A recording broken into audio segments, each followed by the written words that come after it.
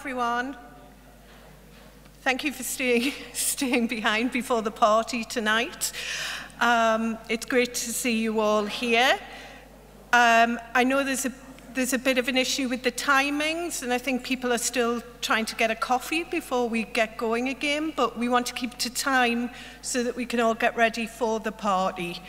My name's Dorothy, Newbury-Birch, and I am Professor of Alcohol and Public Health Research, and I'm also the Director of the Centre for Crime, Harm Prevention and Security at Teesside University.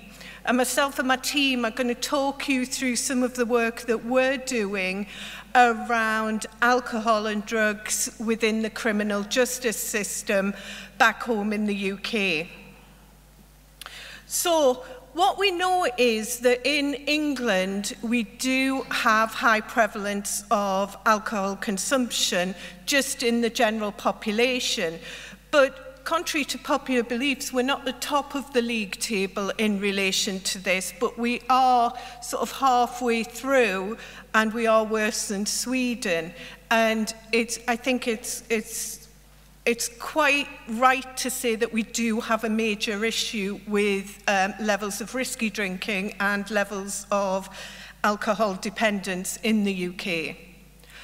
So we know that in the UK that alcohol misuse costs us around £21 billion per year, with healthcare 3.5 billion, crime 11 billion, and lost productivity, that is mostly due to workplace absences, 7.3 billion. And these numbers were done probably a decade ago, so we can probably add at least 20% onto that. But we also know from research done in the UK that for every £1 we invest in specialist alcohol treatment, £5 is saved on health, welfare and crime costs.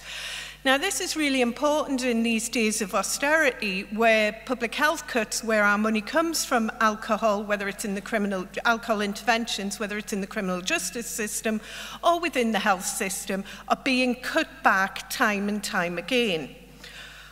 There was a TV programme on last night, and I caught this on Twitter this morning, that said that if everyone in the UK drank within recommended limits, the alcohol industry would lose £10 billion annually.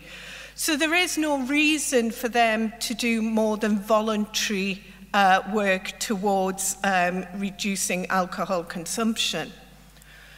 So how many people are drinking too much in the UK? Well, it's around about 20 to 30% of risky drinkers. These are people who go into primary care and are going to see their GP and are classed as drinking too much. We also know that about 4% of people are dependent on alcohol, so they're drinking enough for it to be really detrimental to themselves. In certain parts of England, this is higher, such as the northeast, where we're from, and the northwest, and it's lower in some areas like London and other areas. So there's real regional differences.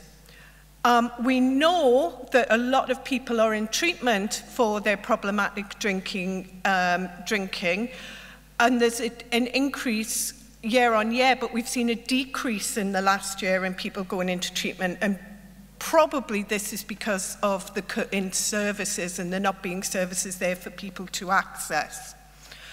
So how do we know if someone has an alcohol use disorder? How do we know if we're drinking at risky levels? And if I did this with a room full of 100 people in the UK, around about 30 to 40 people would be classified as having an alcohol use disorder, and most of them would not realise. So this is us. It's not those people that drink too much. And the way to do it is to use a validated screening tool. And there are a number on the market, shall we say, but the gold standard is the 10-question audit. So if you want to know if somebody has an alcohol use disorder, then the 10-question audit is the best tool to use in order to find this out. This is the 3-question audit, and If you just have a look at this and look to see what you would score, as you can see it's 0, 1, 2, 3, 4, and you add up for each row, if you're scoring 5 or more, that means that you are at risk of drinking too much and that you should have a discussion with somebody, your GP, around that. Most people will just be over the limit of that, and some very simple steps to reduce their drinking can be really effective. So what about in the criminal justice system? Well, my team at Teesside have carried out loads of work in the UK about alcohol consumption in the criminal justice system. Pretty sure we've carried out more research in this area than any other institution in the UK. So what we know is that in police custody suites, round about 65 to 84% of people are drinking too much. Remember, we said 30% in general population. Probable dependency is between 21 and 38%. These are cross-sectional studies that are giving us this information, compared to 4% in the general population. In probation, we found that it's between 59 and 67% of people who are drinking too much, compared to 30% in general population, and dependency is between 17 and 33%. In prisons, we find that between half and 83% of people are drinking too much, and dependency ranges from 25 to 43%. Now, that means we've got a real issue around prevalence rates within this group of individuals, this population of people. So therefore, interventions may be differently needed because of that. Now, I put this slide up because I wanted you to see young people as well, because I'm often asked about young people. What we've found from a very small colloquial study we did a few years ago is that when we use adult cut-offs for risky drinking, round about 2/3 of young people between 11 and 17 are drinking too much, with 30% dependent. Now that's using adult cut-offs, and we shouldn't be using adult cut-offs. If we use young people's cut-offs, as shown by Knight in 2003, 81% of them would score as drinking too much, with 3/4 of them being dependent on alcohol. So therefore, we have a huge issue within the criminal justice system. So what can we do? I feel like I've been working on this, well, I have been working on it for 20 years, and I do feel like this man. And I think we've got tons of evidence that tell us that brief interventions work in the general population, mostly with GP practices. And my work and my team's work is primarily around looking to see, can we develop those interventions and will they work within the criminal justice system? So what I mean by brief interventions is it's called different things, and there are slight variations on this. But basically, there's two kinds. There's 5 to 10 minutes of brief advice where myself, as the person talking to the patient, would do most of the talking. I'm giving advice. I'm giving you know, what the general population do, and also what are the benefits of cutting down, and getting people to think about, you know, what would be some of the things I could do. If I wanted to do something a little bit more in depth, we could do an extended brief intervention, and this is using motivational interviewing techniques. And this is about the person coming up with ideas and a plan to how they can make change, and also looking to see where their readiness to change is in terms of the cycle, to see whether or not they're ready to make changes at this point in their life. So we did a systematic review a couple of years ago, and we looked for all sorts of brief interventions across the world for brief interventions. We included randomized controlled trials or those that used some kind of control group. And we found very little.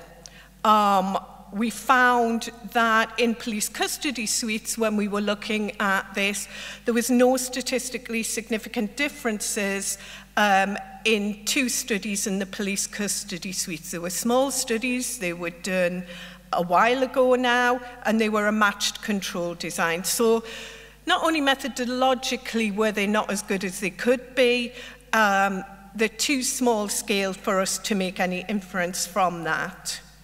Now for probation, it's really interesting because there was a study by Orr et al. In 2015 who did a randomized trial of brief interventions, but they only followed up 22% of people. They sent a questionnaire out to them. So the results, they didn't get many back, so the results weren't able to be interpreted in any way.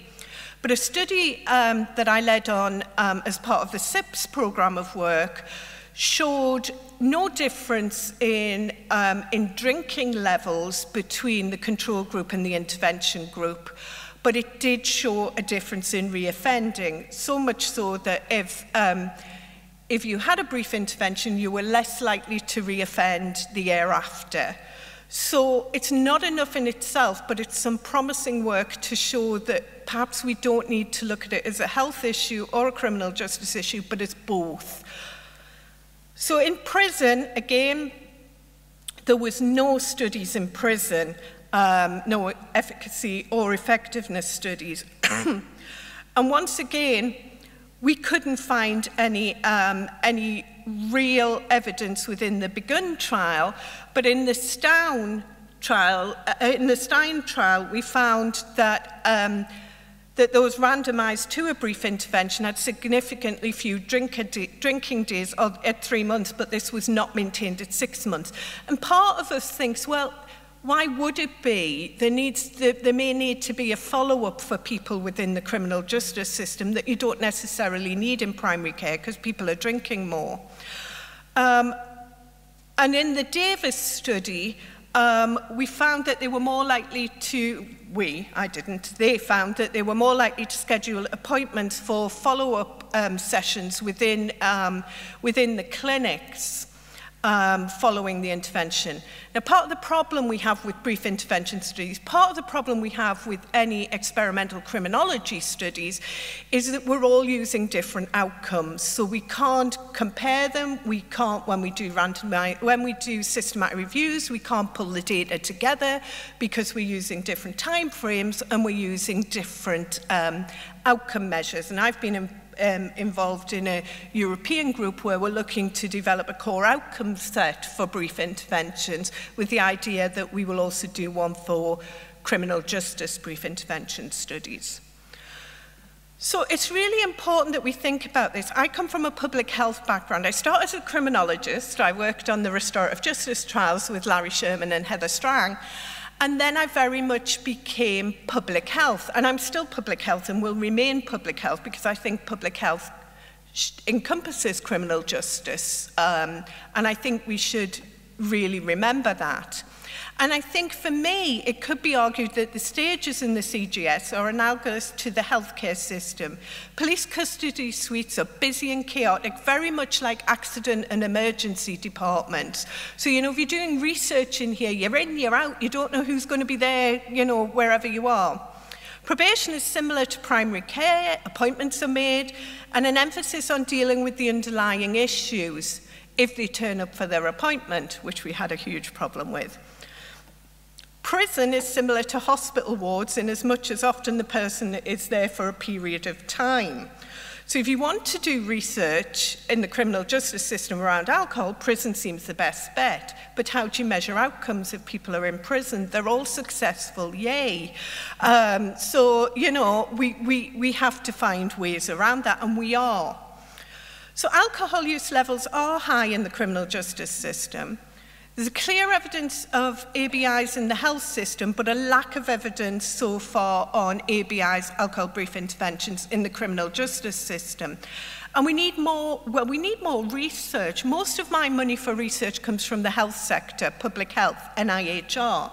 And we are running two massive studies at the minute, one with young offenders and one with remand male prisoners. So our primary outcome of interest is reduced alcohol consumption. But in terms of those of us that are criminologists, it means that our secondary outcomes can be related to crime, which has been really useful to us and actually really important that we look at these two things hand in hand.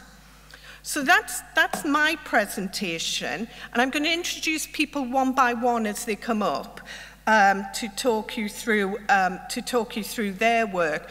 I'm really pleased that we've got a mix of people talking to you today. So we've got 2 PhD students, one in a 3rd year and one in a 2nd year. We've got a researcher who's just finished a PhD who's looking at co-production.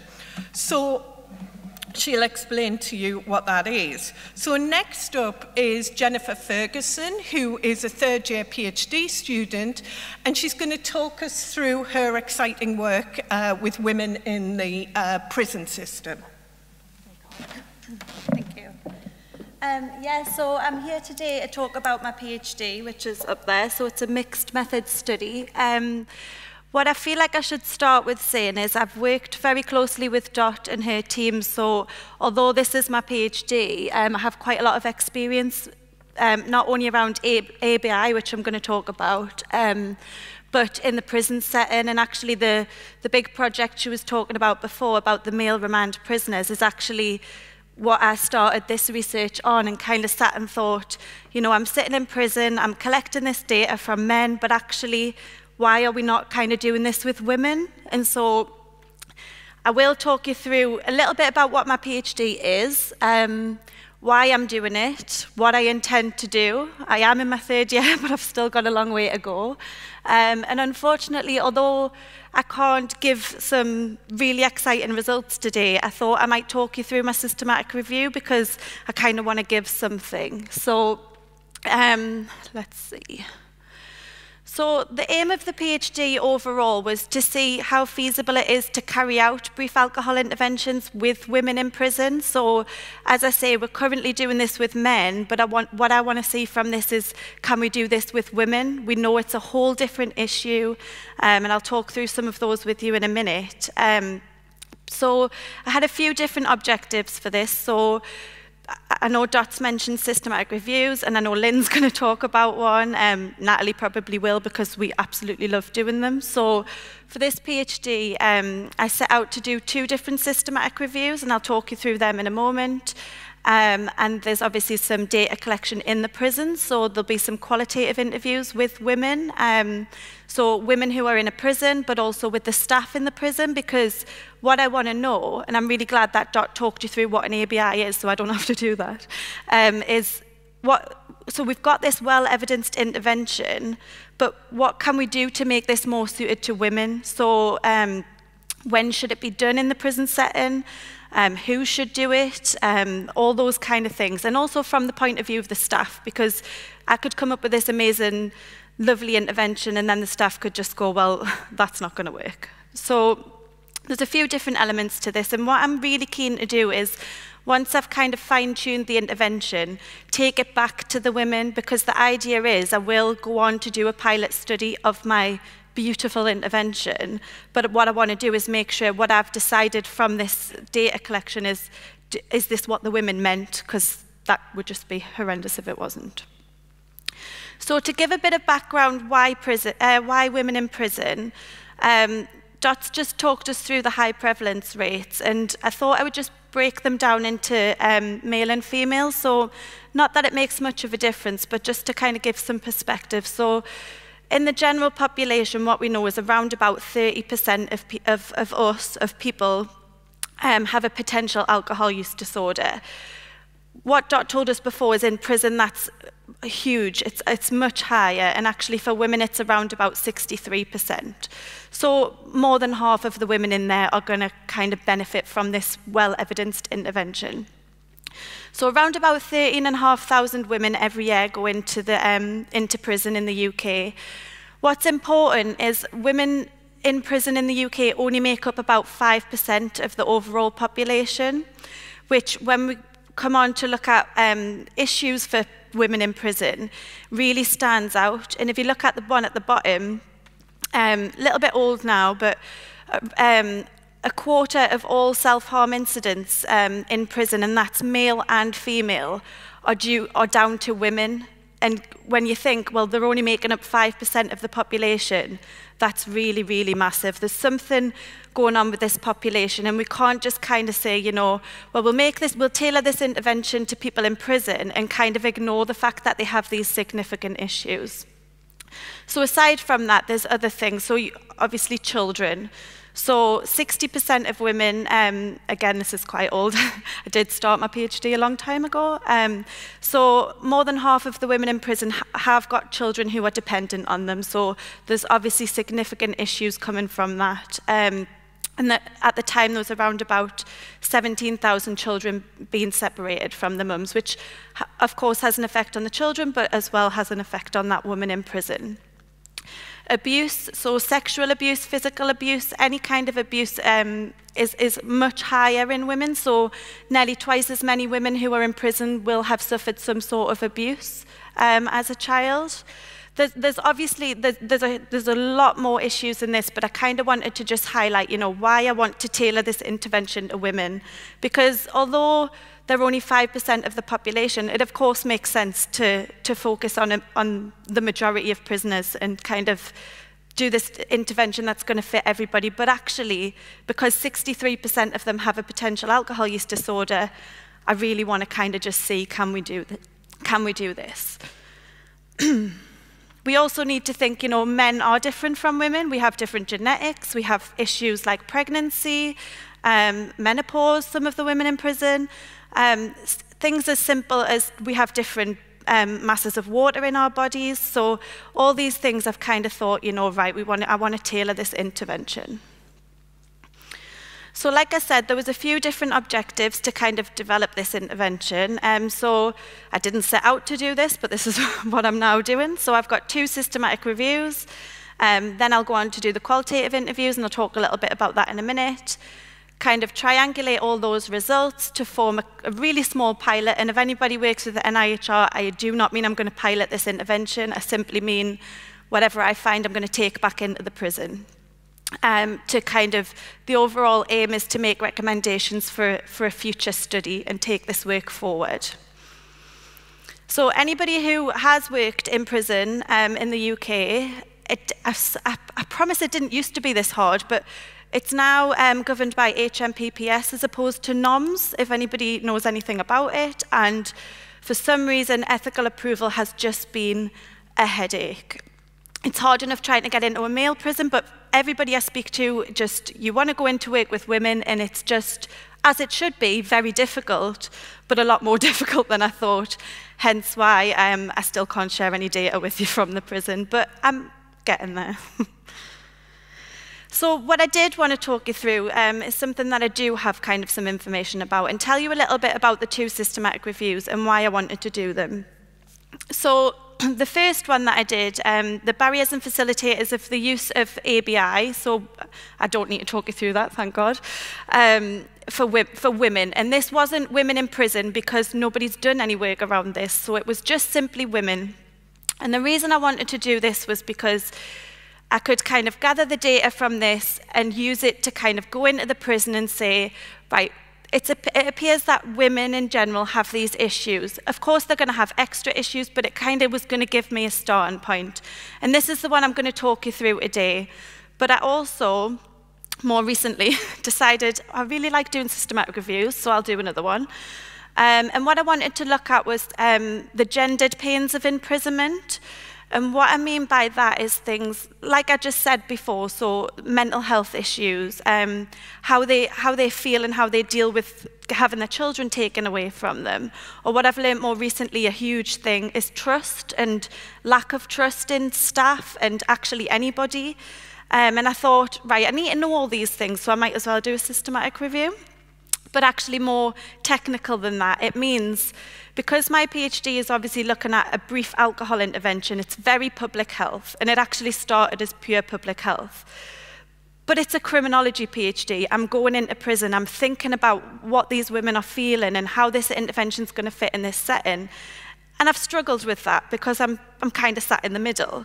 So the idea of having the two systematic reviews and pulling them together is the way that I'm going. So I'll talk you through the first one. So what I decided for this systematic review was whatever I find from this, I can use to develop my interview schedules when I go and talk to the women. So what I included in this systematic review was anyone who was over 18, and remember, we're not talking about prison, we're just looking at women. Any qualitative studies, so interviews, focus groups, ethnography, but also any quantitative studies if they'd used a survey. I don't think there was any, but it was in there. Only ABI, which was face-to-face, because I know Dot talked you through the brief alcohol intervention before, but there is kind of a trend to move towards more online, more group, but actually, I just decided I was going to look at face-to-face interventions. Any language, brief interventions, some people will do studies and some will be 10 minutes, and it's usually about 10 to 40 minutes. But some studies you read and they've included, they're like 6 weeks long. So I decided it couldn't be more than 4 sessions and it had to last less than 40 minutes. And the reason for that was because that's kind of the intervention that I would want to be developing for these women in prison, because we don't have millions of hours for them. I decided I would look at accounts from both women who were receiving brief alcohol interventions and people who were delivering these type of interventions to women, and simply because that's kind of the same approach as my PhD. You can't just kind of look at, well, how are these women finding it? You've got to kind of think, well, it's got to be feasible, so you've also got to think about the people delivering it, and actually what kind of issues come that they're facing as well. So the exclusion was pretty much just the opposite. And I did exclude any studies prior to 1980, and that was just simply to do with the evidence of brief interventions coming into place around about then. So what did I find then? Well, it was quite a small systematic review, so I don't know if people are familiar with systematic reviews, but this was, I think, if you can read that, it was about 8,000 studies included. And to put that into perspective, my other one that I'm doing around gendered pains is about 19,000. So this one was a breeze. And I ended up with 6 papers in the review, 2 from the UK, 2 from Finland, and 2 from the USA, which actually, on hindsight, the data from the USA was quite different, because obviously they don't have the NHS. Everything was to do with cost, basically, and I'll come on to that in a minute. They were all qualitative papers, and I got what I wanted. I got different perspectives. I got people delivering it, so there was GPs, there was sexual health clinics, and so I got the range of the practitioners, and then I got the views from the women as well. So I'm not going to go into it in great detail, but I am going to give you a quick overview of some of the barriers and some of the facilitators that were found in this review, just to kind of show you, you know, this is just women in the general population that are finding these issues with this intervention. You then couple that with women in prison who have major issues around trust or have experienced trauma. It's going to be amplified. So in terms of barriers and in terms of the person who was delivering the brief intervention, the age of the woman came up quite a lot. And so they were saying, you know, the woman in front, it made a difference if they were kind of younger women or older women equally, because it's a sensitive topic, kind of talking about, are you drinking too much? It can be, and especially if it's said like that, which it shouldn't be. But it is a sensitive topic. But also what was quite important, and I think we would all be quite guilty of this, is they were self-assessing the prevalence of the woman. So they were kind of saying, right, someone's came from work, she's got a really good job, she's came from work, she's come for her appointment, oh, I don't need to ask her about alcohol because she's fine, she's been to work all day. And they were kind of making that assumption about that woman's drinking without even having a conversation about it. And those of us who work in this field know that it's never going to work like that. And the trust thing came up a lot. Nobody, I think this was really interesting because this came up in a study that was done in a sexual health clinic. And what was interesting was they were saying, well, I don't want to kind of damage the level of trust that I have with them by saying, you know, oh, well, by the way, about your alcohol, when they're coming to them for maybe the morning after pill or something like that, and it's kind of, if I freak them out now, they're never going to come back, and then there's obviously more consequences from that. So it was really, really interesting. In terms of from the point of view of the woman, all the things that we would kind of expect to see, so belittlement. What was quite interesting was some of the barriers that the women were saying around this intervention were, you know, well, if they then say to me, you need to cut down on your drinking, I'm drinking because I'm dealing with stress or negative emotions. If I can't do that, how do I then deal with those emotions? So it was kind of, you're going to take away the comfort blanket. And actually, another thing that was quite interesting was they were saying, you know, well, I'm not really bothered if my GP wants to talk to me about my drinking because I seen him down the local pub on Friday and he drinks too much. And there was a lot of that coming through. Facilitators, there wasn't as many, which is a shame, but also give me more to talk about when I go into the prison with the women. But it was quite interesting. They were saying, you know, if they had a poster on the wall and the staff could say, you know, oh, have you seen this poster from the university, and kind of put the pressure onto the university and say, they want me to talk to you about your drinking, as opposed to, oh, I think I need to talk to you about your drinking. And actually what came up a lot was using posters about ABI. You know, the women would make a joke of it and they'd say, you know, oh, that's me. And then that was their way in to say, well, shall we have a little chat about that? From the point of the woman themselves, things like, again, trust, feeling comfortable with the person. And this got me thinking, you know, when I go to develop this intervention, I really need to home in with the women, you know, who, if anybody, do you trust to talk about sensitive things, or who do you feel comfortable with? Because I could go in and say, right, I think a drug and alcohol worker in the prison should do this, or, I mean, you would never, but a prison officer, or I could make an assumption, but if that woman doesn't feel, if the women in that prison don't feel comfortable, it's never going to work, they're never going to open up. And what came up a lot was having a range of people, so offering an alternative or a choice maybe. So that was kind of what I found in that systematic review. The other one, as I said, talks about the specific pains that women feel around being imprisoned, and that will obviously be unpicked further in the qualitative data. So the next steps of the PhD are being in the prison and collecting the data, which, as I say, mirrors what we're already doing with the males, and speaking to them around who should deliver this intervention, but also which bits of the intervention are kind of speaking to the women. So showing them the intervention that Dot showed you before and saying, you know, which elements of this. We did this with the males in a study called Prisma.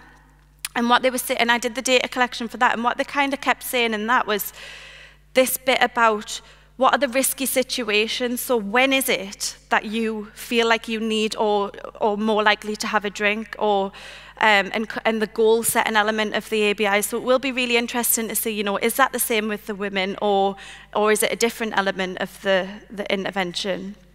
But at the moment, obviously, I don't have that data due to problems with ethical approval, but that's kind of where the PhD's at. Thank you.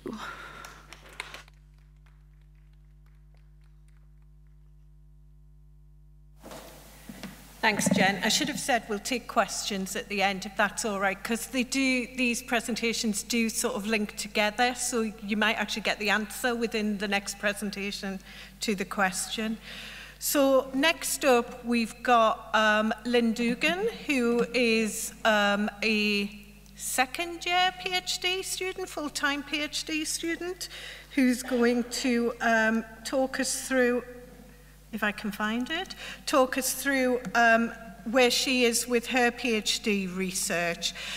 What's interesting about, well, there's a lot of things interesting about Lynn, but Lynn is a practitioner who's worked in drug and alcohol services and commissioning, so she's teaching us as much as we're teaching her in this PhD. So she's going to tell you what she's doing and some of her interesting findings so far.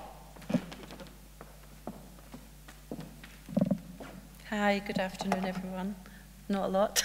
Good afternoon. As Dot says, I'm what you call a pragmatic practitioner, and I'm a second-year PhD student. I just want to sort of kind of put that in context by just saying about my kind of pragmatic approach. My background's in a range of backgrounds, but predominantly around sort of health and social care. I've had some time working in prisons. I've worked with a range of different people from different experiences, so people with mental health, people with learning disabilities, vulnerable adults, so a whole range of people, which has sort of informed my choice of PhD subject, really. And really important for me that it was something that really fitted in with my current practice, but also fitted in with my level of understanding and stretched my level of understanding. So my topic was really chosen around something that really sparked my imagination because of my experience working particularly in health and criminal justice. So my topic is a systematic review of the published worldwide evidence relating to the complex needs of adults 18 plus within the medium and low secure hospital setting. A bit of a mouthful, isn't it? But in essence, what it is about is, sorry, I don't know what I've done to this, but hey, let me just, sorry. No, it's all right.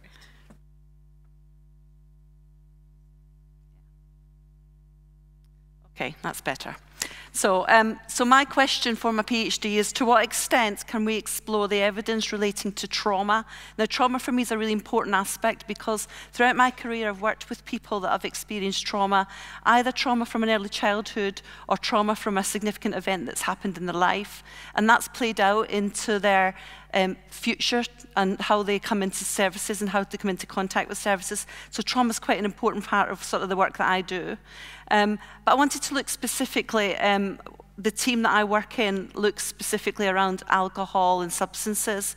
So I wanted to look at that kind of the interrelationship and the correlation between trauma and alcohol and drugs, but also sort of broadening that out a little bit and looking at mental health and also looking at substances, looking at fetal alcohol syndrome disorder. Again, because of my experience, I've come across quite a lot of people that in my experience you would have said, you know, when you talk to them, they talk about their mother's risky drinking and all those sorts of things, mother drinking when they were pregnant, etc.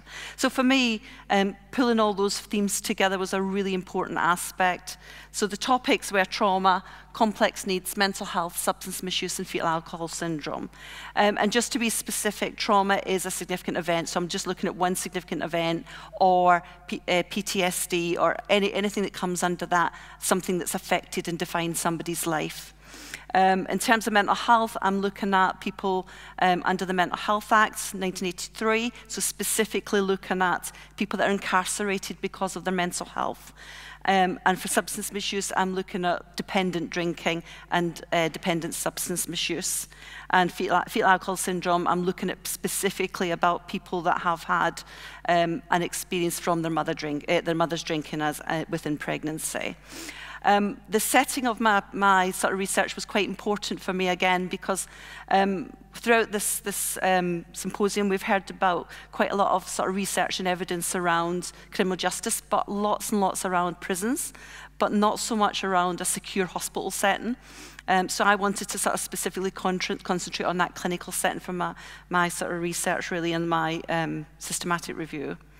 My methodology used was a mixed method, systematic review. For those of you that are familiar with systematic reviews, there's various ways to do, but for me, it's a healthcare setting, so I wanted to do a systematic review.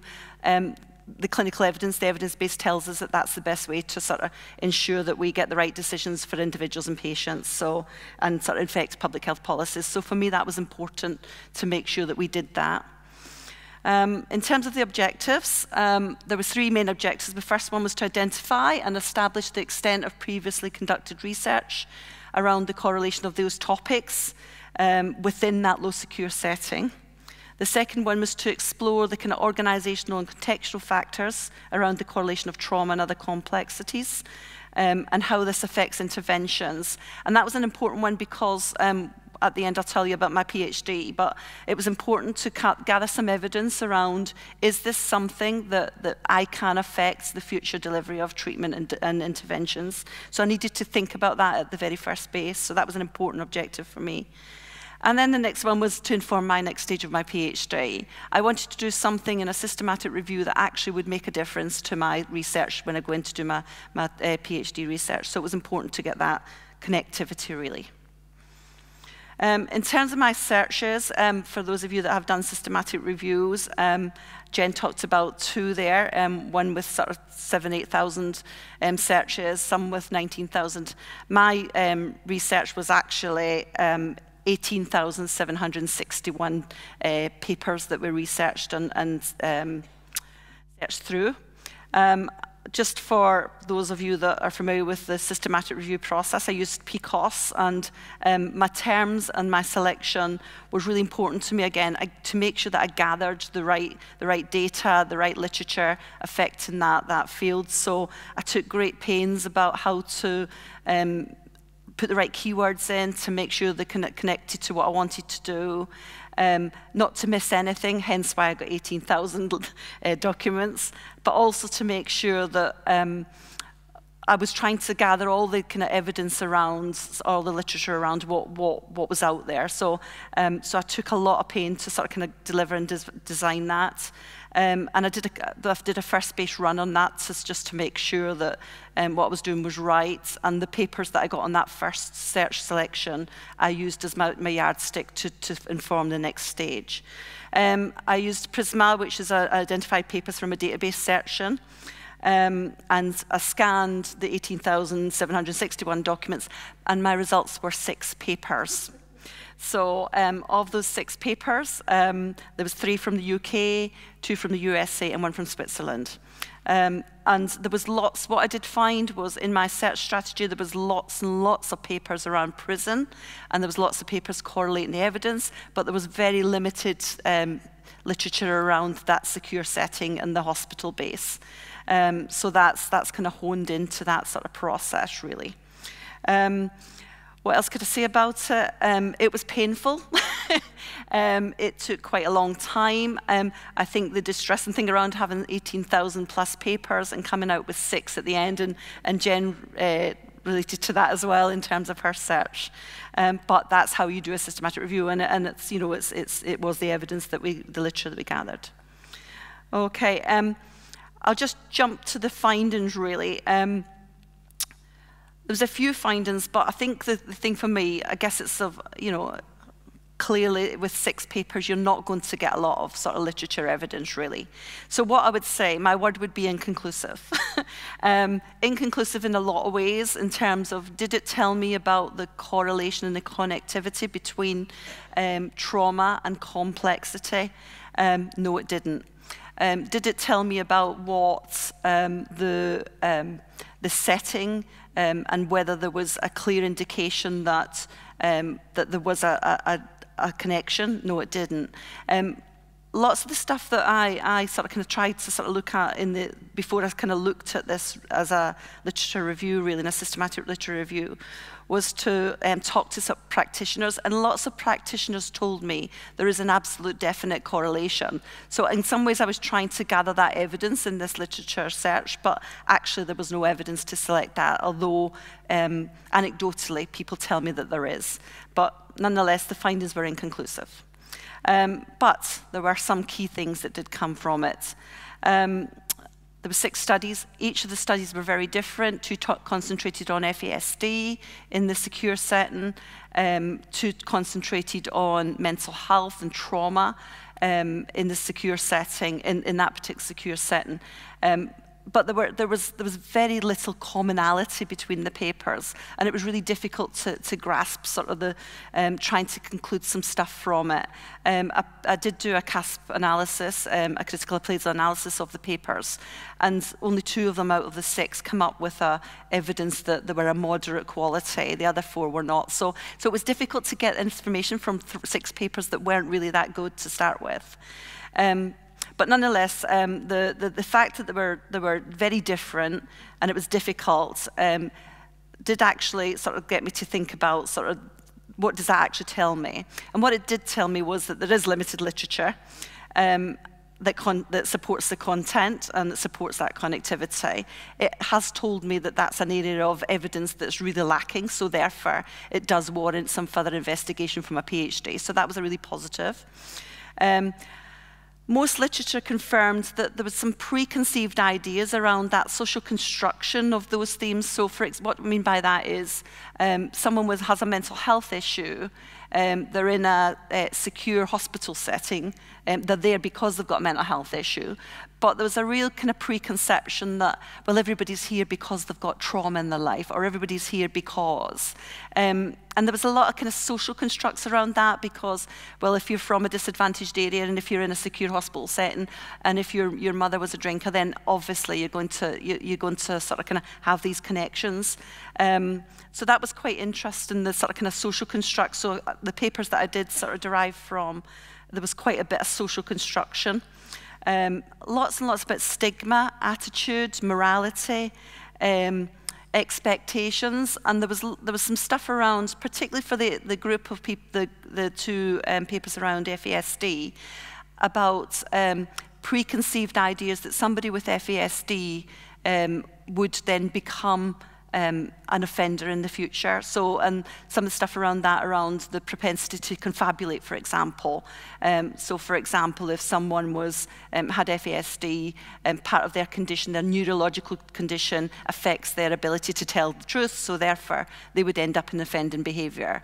So that's an interesting dynamic about people's social construct, but also the neurological stuff that goes with that. Possible effects.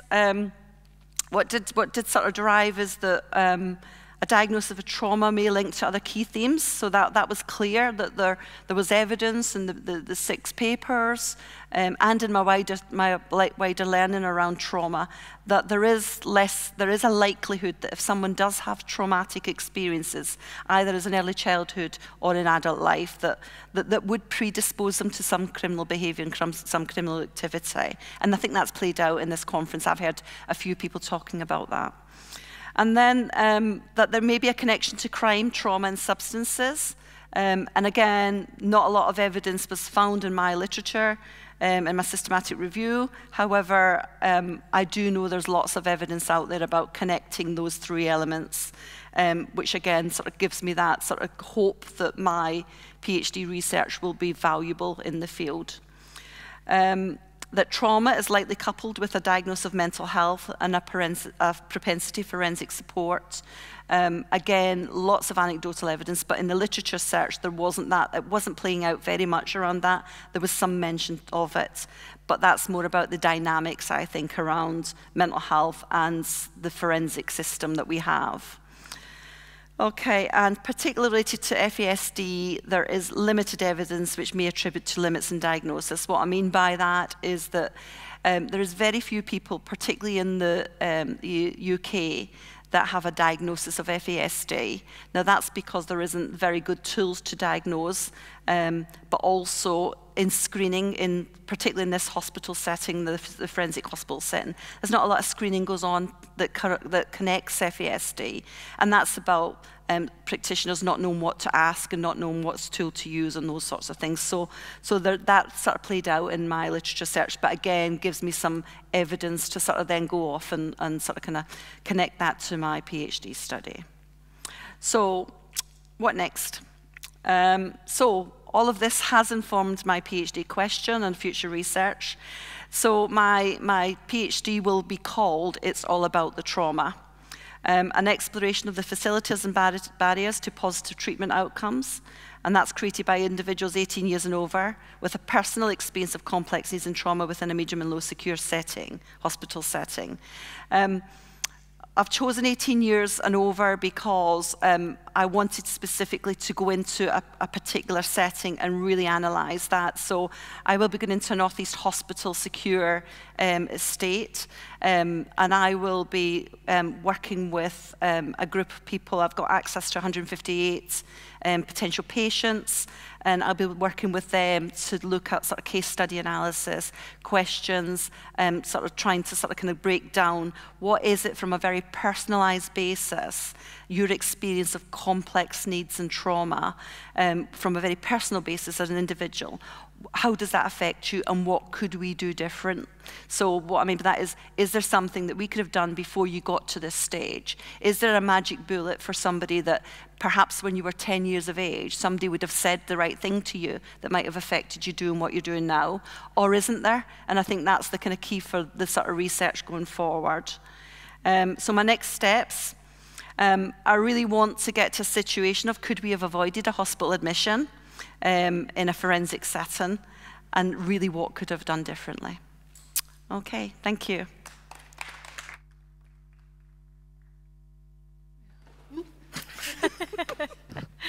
Thanks so much, Lynn.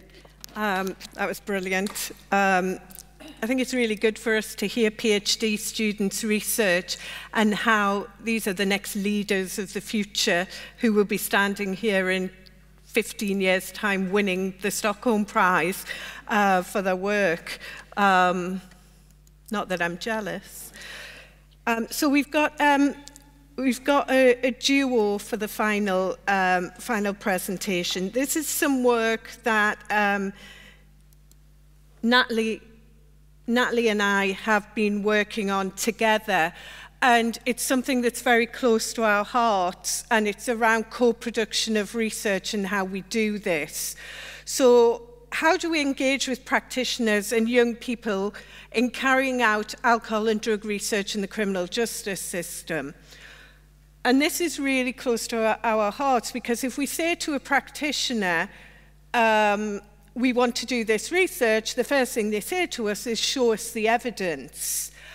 But the reality is that there are so many cuts within services in the UK and worldwide that there isn't the money to be able to pay for evaluations in the way that we perhaps would like to do. We'd like to do randomized controlled trials for everything, but the reality is people don't have the time or the money in order to pay for these.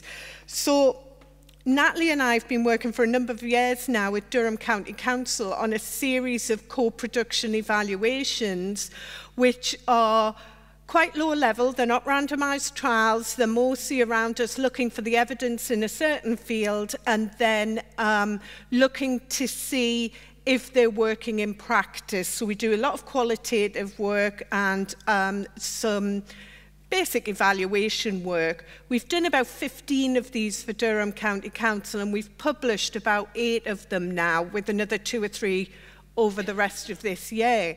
So what it means is we're getting these things published so other areas in England and the world can see these small-scale evaluations that hopefully, as a whole, will lead to something much bigger. So, of course, we'd all like, well, you may have got this, but my team do like a systematic review. All of our PhD students do systematic reviews, and we'd love to do RCTs for everything, but the reality is, you know, they may be top of the Maryland scale, but we just can't do that because of money and resources. So what we did a few years ago, just as an example is, and I talked about this in my first slide, was we were asked by Public Health England to do a rapid review of what we know about alcohol use disorders and brief interventions in the criminal justice system in relation to the UK. Now, this surprised me because firstly I thought surely you know about this if we're advocating brief interventions. but they didn't. But what we learned from that was we did the paper and it was used. It was one of those rare occurrences where we write a journal article and it was used. And it was used because of this. They asked us to produce fact sheets on the different sections of the work that we'd done. So we produced 4 fact sheets relating to the prison, probation, custody suite, and young people. They had to be 1 page, and I fought to the death and managed to get the references put on the back of the page. But these have been downloaded any number of times, and it means practitioners have this information to hand very quickly, and we know this is being used. So this made us think we need to think about different ways that we do our work. We can't be at the top of that ivory tower where Dumbledore sits while he's writing all of his papers. We're very much a team at Teesside where we are working with practitioners to work on projects that can make a difference to the population at large, and that's really important to us. So we came down the tower. I don't think we were ever up it, but we came down the tower and we started working within with people. So why won't they do this? Even if they had the money, would they do this? Well, I've just finished a randomized controlled trial of brief interventions in the school setting. It took 7 years from start to finish to do that. Now, with public health funding, they can't wait 7 years to find out if something works. So this is one of the reasons that we don't have as much evidence-based practice as we would like to have. So Natalie's going to come up now and talk you through what we mean by co-production, and she's going to give you an example of a co-production project she's working on, and then I'm going to come in and just finish off, because I know you want to get ready for the party. Okay, thank you. Okay, thanks for that introduction, Dot. So, like Dot said, I'm Natalie Connor. I work for Teesside University, and I split my time between Durham County Council within the public health team, and I also spend a couple of days working with Tees Valley Sport. Now, we moved over to social sciences and law a few months ago, and I was thinking, why am I moving over to sit within the criminology department and public health? But actually, as the evaluations have unfolded, I've seen that link between public health and the criminal justice setting. So, for example, one of the evaluations that I've been working on with Durham County Council has linked in with an intervention that's been delivered by the local authority and the police on a support system for children in schools following on from a domestic abuse incident. And currently I'm in talks with probation services in Cleveland, it's in Stockton, to look at interventions to reduce reoffending using sport and physical activity. So that crossover is there. But like Dot said, I'm here to talk about co-production and the importance of that. And it's really about, what do we mean by co-production? It's about bringing academics and practitioners together to work on something. In this case, for me, it's been evaluations. Really, really important because the academics can bring across their expertise, maybe with theories. It could be looking at robust methods of evaluation, and the practitioners themselves, they bring a different type of experience and skill set. They bring that knowledge of local community need, and they also have wonderful access to participants because they're working with those communities on a day-to-day basis. And that's something Dot talked about, the ivory tower. With co-production, it's not just about parachuting in these experts, it's actually about working together. We've just got a little slide here around kind of that theory behind co-production. I won't go into too much detail about it.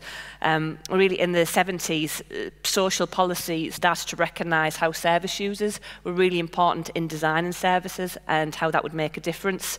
We've got a number of theoretical approaches up on the screen there. We've got 4. What I would say is that with co-production, the difference tends to be around, okay, who's actually going to be governing this piece of research? who's making the most commitment? Is it 40, 60?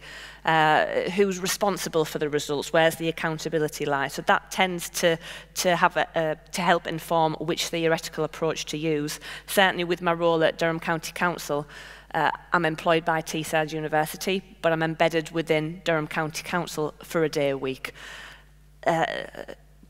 I think so far I've worked on 6 evaluations. Dot said we've done 15 in total, but that's with other colleagues. I've worked on 6. And certainly the level of involvement from practitioners does vary. You know, people have different job roles, different time constraints, and so that's been something that varies throughout, but that's something that's got to be negotiated at the beginning of an evaluation. I think the slide that we've got up here really is trying to show the importance of how co-production helps to bring everybody around the table. So you're providing a seat for everybody around the table to bring their skill set. You're trying to basically design and develop pieces of a jigsaw that hopefully will fit together because you want that jigsaw to solve a problem in essence. Like I said, the 6 evaluations I've worked on so far, they've been different in terms of the commitment that practitioners have been able to give, and that's not a negative, that's just reality. But what I've found recently with an intervention looking at fuel poverty, I had a colleague from the local authority who I worked on with some focus groups, and he actually got really heavily involved with the data collection. And I remember just sat doing a focus group with some vulnerable people, and the colleague started to ask some really important questions, and I thought, you know what, I would never in a million years have thought of that question. And so therefore, if it was just me here, we would have missed that important piece of data. So that's the kind of value that co-production research brings. And I just thought that was really important to mention. So again, talking about the links between public health and the criminal justice setting. Operation Encompass is a service that's being rolled out across Durham at the moment. It started in 2017. We were asked to evaluate it.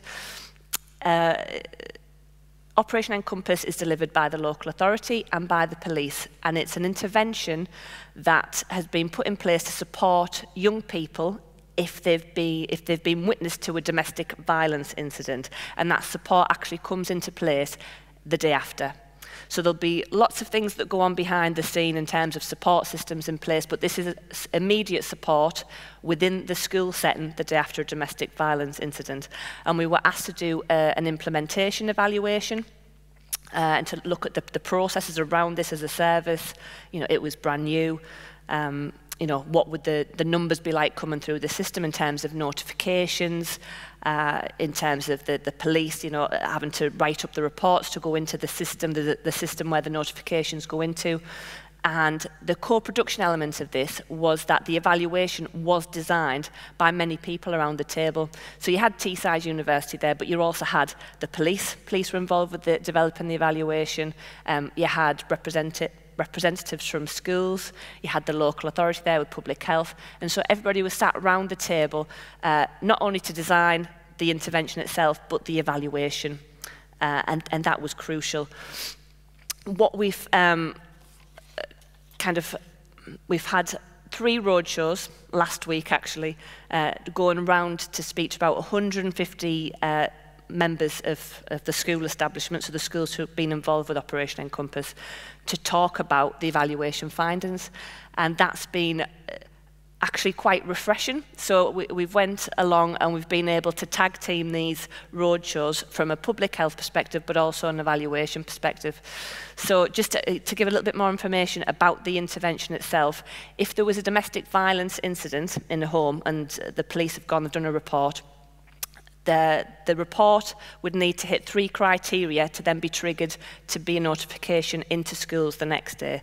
So if there was a child present in the house between the ages of 4 and 16, and if that risk in the house was deemed to be medium or high, and the child was actually present, and when we say present, we don't even just mean to witness, but if they were upstairs in their bedroom, that would trigger a point to go through the notification system, and then we were looking to see whether or not the schools would receive that notification before 9 AM the next day. They receive that notification, it means then that the school staff can give some support to pupils. They might come in, they might be tired if they've been taken out of their bed in the middle of the night. They might not have done the homework. They might not have had their breakfast. And so this support system is about that immediate impact that school staff can have within those following hours, to not add on to that burden and that trouble that that young person might be facing. It was mixed methods. Okay, so we did a lot of qualitative work, but we looked at the process system. And like I said, we've already started to go through and talk through what the evaluation has found. I don't have time to go through that today. But the fantastic thing about the co-production is that in these roadshows, I've been able to go up and present the findings. And then we've had the staff from the local authority have been able to say, and do you know what? This is what we're doing now. This is the changes that we've made because of this finding. And although there's plenty of things that need to be improved upon and tweaked and changed, you can feel that there's an appreciation from all those involved within the system that, okay, yeah, things aren't perfect, but everybody has had a seat round the table to help design this as an intervention. And there's still that room for feedback and dialogue between those who are delivering the intervention and those who are receiving it and experiencing it. So there's just it's a benefit of co-production and a real appreciation there. And that's why I've came along to kind of sing why co-production is a fantastic way to do research. And thank you, Dot, for inviting me along today to talk about that. So back over to Dot.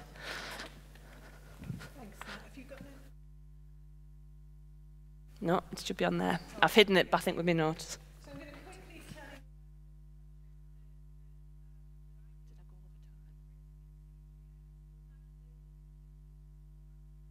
Because it would be about 3 pages long.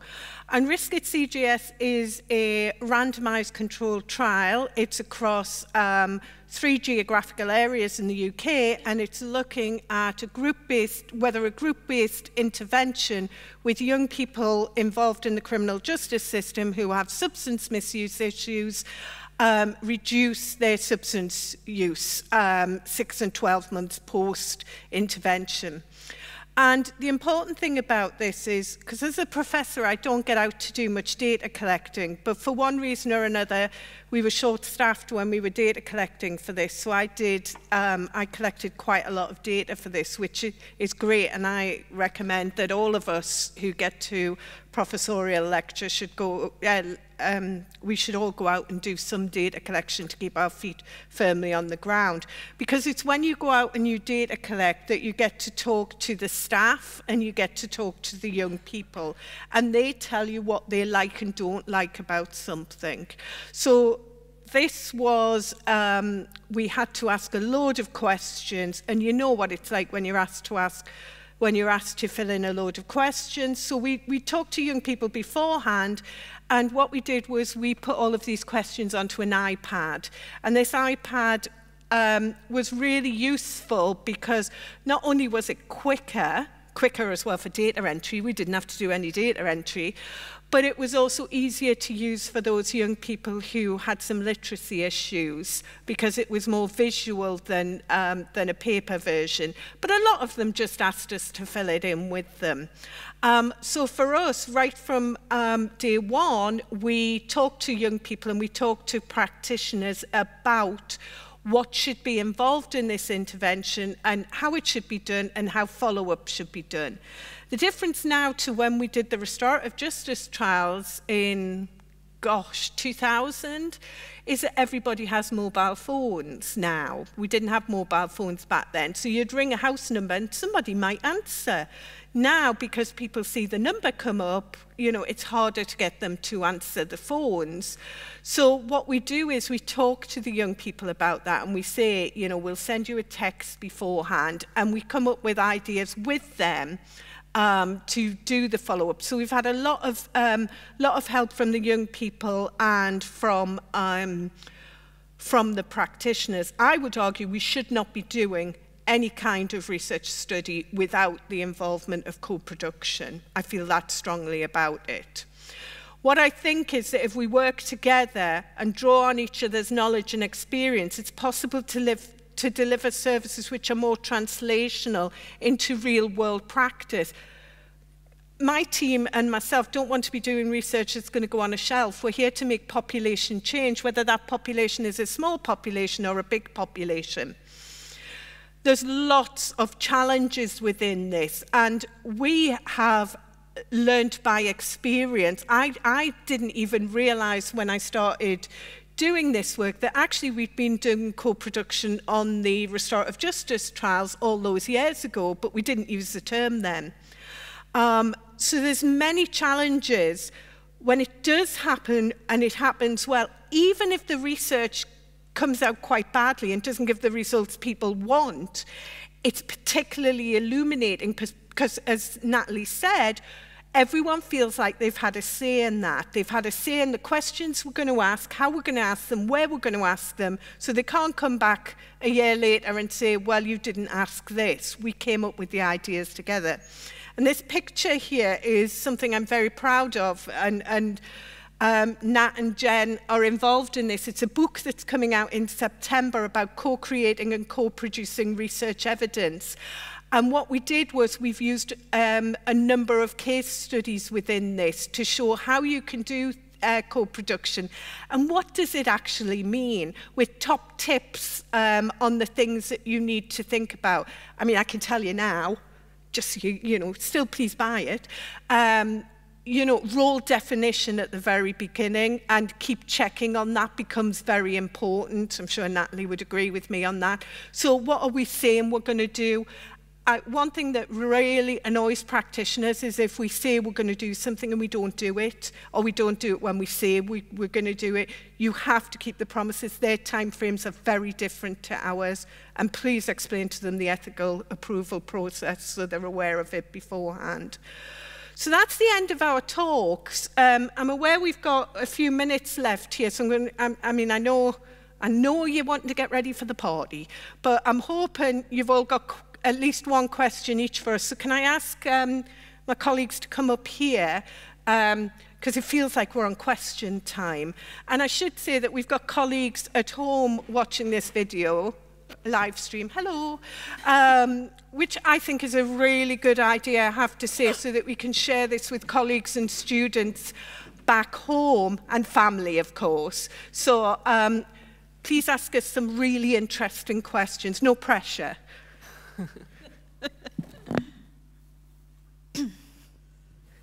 Oh, please. Rob.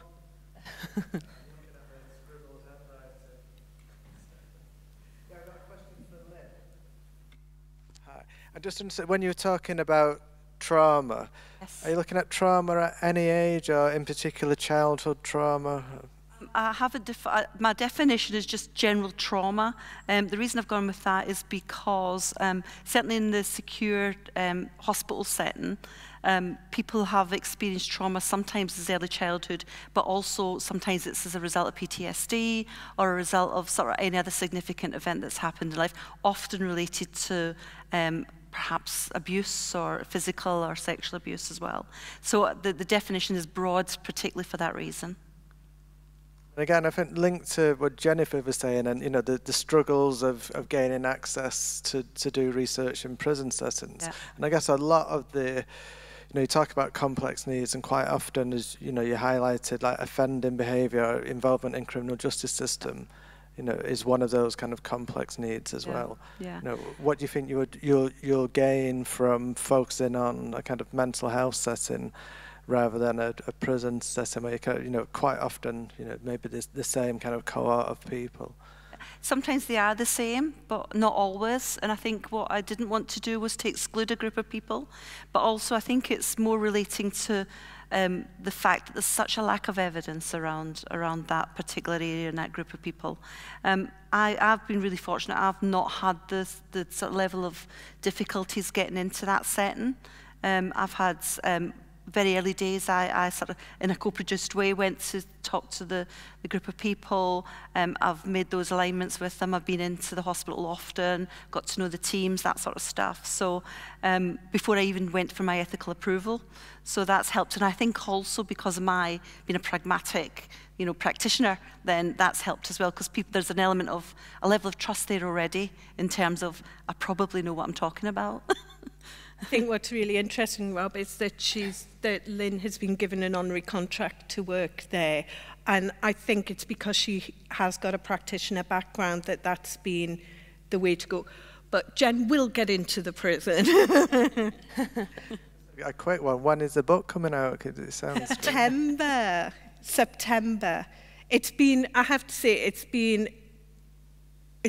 a work of love. It really has. It's something that we've talked about with the Durham County Council where it came out, where we came up with this idea about 4 or 5 years ago, and then we seriously thought about it. And of course, you know, the publishers give you a certain amount of time, and then you're like a lunatic the last few weeks trying to get it finished. So it's now being typeset as we speak. But it was very easy to write, which is really surprising because we've got the academic perspective, obviously, but we've got practitioners' perspective, and we've got a number of different studies within that. So Jen's done one about working in prisons. I've done a couple, one about working in a high school setting and one about working with the police. And Natalie's done one on a mental health project that she worked on. It's actually suicide ideation within Durham County Council. So it's very easy to write. So September. I'm sure it'll be the top of the New York bestsellers list. a signed copy. Yeah, yeah.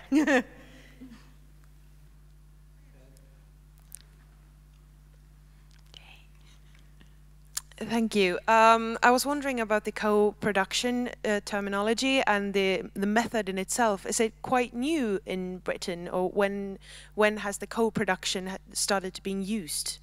I think it's been around for a long time, but I don't think we called it co-production, and other people call it different things. So embedded researcher, so when you go in and you work with people. So on the restorative justice trials,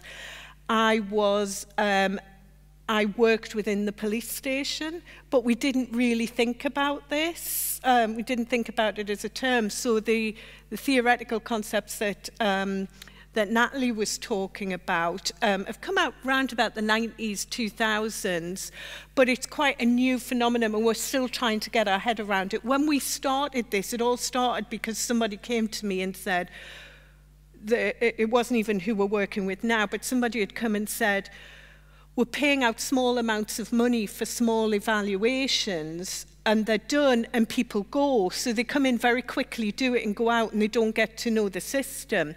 So the idea came up that rather than pay for small pieces of research, why don't we pay for a year and do 3 evaluations over the year, but embed a researcher within the public health team. And we're still there 5 years later, still doing these pieces of research. So I'm sure they would say they've saved money on it, definitely. So it's quite a new concept, but it's something that a lot of us were doing before. So patient and public involvement has been massive in health research and in criminal justice research. So it just makes sense. You can't get a funding bid through in the UK anyway without a huge section on how you're going to work with the public. And this is an easy win of how to do that. And it's not about doing it for that reason. We do it because it makes for better research. I think, can I just say, as a practitioner as well, I did a master's in 2006, and I wrote about inclusion and working co-productively with people. But it wasn't a sexy topic at that time, and it didn't have a name. So it has been around for a long time. It's just, I think now the theoretical base is catching up with the practical base. It's more structured. Is it based on longevity, that you do the co-production on a longer period of time? You can, but you don't have to. So you could do the work we're doing with the school. Started off by me just going in and doing some chats with students, and we ended up saying, well, why don't you do a piece of research? And they designed and did that research. It was only supposed to be over about a year, and I'm still there 3 years later onto my second group. So it could be something quite small, and it could be that we just sat down with practitioners and relevant people round a table, came up with an idea, and they let us go off and do the research. That's not the stuff we like to do, but that is co-production, and then they have a look at the end. But what what we do is, I think the reason it's been so successful in Durham is the longevity of it. I mean, it really has been. Probably to begin with, it was maybe an idea that, okay, this will be a short-term project, and then all of our practitioners will be upskilled and they'll know exactly what to do, and they'll be able to go out and do this research. But actually, they've seen the value in having people with that expertise and knowledge come in and add value to their teams that are working with their heavy workloads. And so, yeah, it might not be these huge multi-million-pound trials, but it's still kind of ongoing, and it has become kind of sustainable. It's become normalised, hasn't it? Yeah. And similarly, there's a colleague from Teesside University, Mandy Cheetham, and she works with Gateshead Council and does exactly the same, and she's embedded within the local authority there. And that's been a contract that's been, you know, continuously extended. Thank you. I found the term fascinating because I myself do my studies in Finland, and in Finland the academics is split, so that we have universities and then we have universities of applied sciences. And the universities of applied sciences, they focus their entire practice on a very similar parallel things that co-production is. So I found the term very fascinating, and I'm glad that this kind of attitudes, if you will, or this kind of practice is on the rise elsewhere as well, because it does keep a very close attachment to the fields that are being studied. Yeah. You need a copy of our book in September.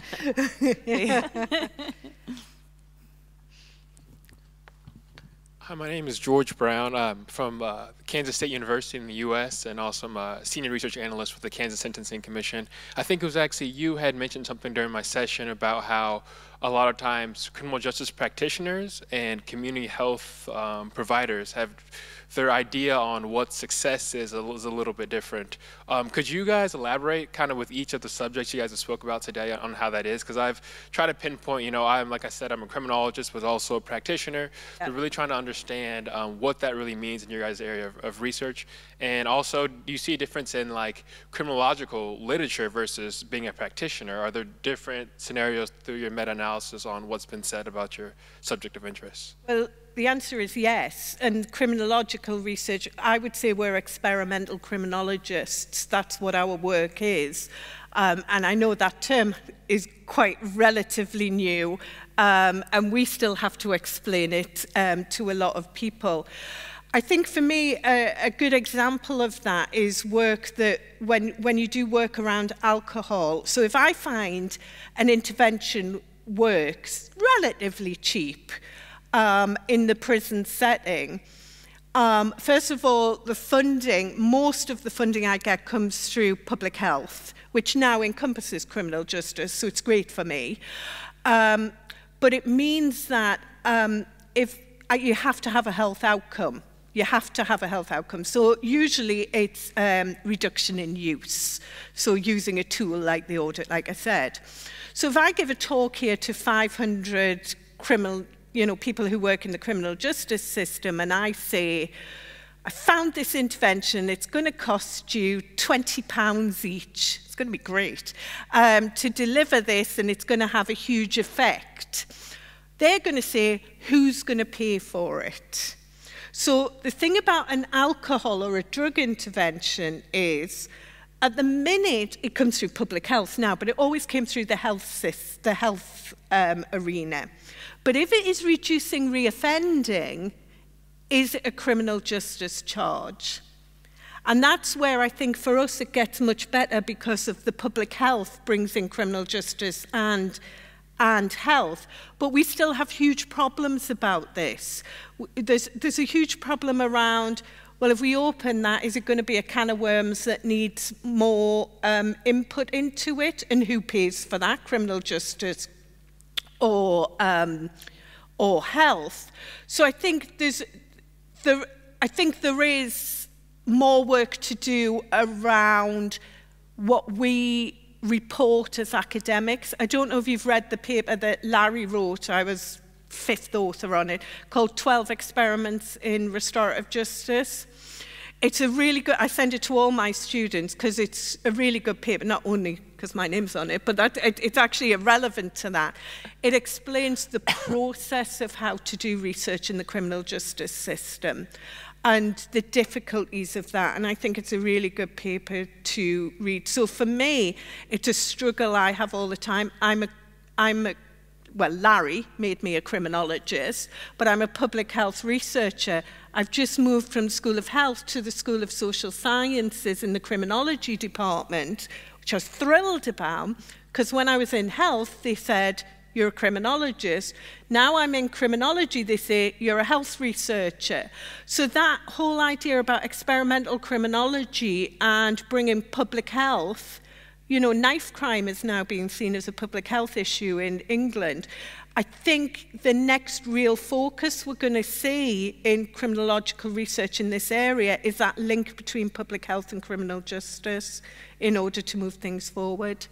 I think as well, again, as a practitioner previously, I was responsible for a sort of bringing drug treatment into the UK prisons. I was one of the interventionists that had to go in and sort of deliver that. And how, for the outcomes for that really were around making it feel, from a criminal justice perspective, there was an impact, but also from a health perspective, there was a reduction. And it's about getting that common goal together, really. And certainly I've seen over the years, certainly over more recent years, that commonality and goals together really help to influence that. So if you've got something that you can jointly work on, that's where you get the biggest impact. And ultimately, it's the impact for the individuals that we're delivering things to. And there is that, it's trying to get that from the outset with the practitioners that you're working with, because a practitioner might say, well, we want to do this evaluation because we want to see if this service is efficient, you know, is it saving money, how much is it costing, can we roll this out universally, whereas as the researcher, you're not as, you're concerned more about maybe the implementation, and the worst thing that you can do as a researcher is then have to go away and say, actually, this service isn't efficient, and you're not getting your value for money. So that's where I'm sure you'll have found yourself as a practitioner, that it can be sometimes a difficult scenario. And we talk about that in the book as well, about the difficulties with co-production research. But like Lynn said, it's about finding that common ground right at the beginning. We have had to do that with the work that we've done in Durham. And it's not a nice conversation to have, but where there are social scientists, you know, when we were doing the restorative justice trials, I wasn't there to say restorative justice works or doesn't work, I was there to test it. But it is a difficult, we're getting better at it, and we usually, you know, make sure that the top people know before we go in a room. Most people know. But that's why we're there. We're not there to make everybody happy and just make it all look flowery. That's not our job as social scientists. Anything else? I think it's time we all got ready for the party. Thank you, everybody. Thank you very much. Thank you.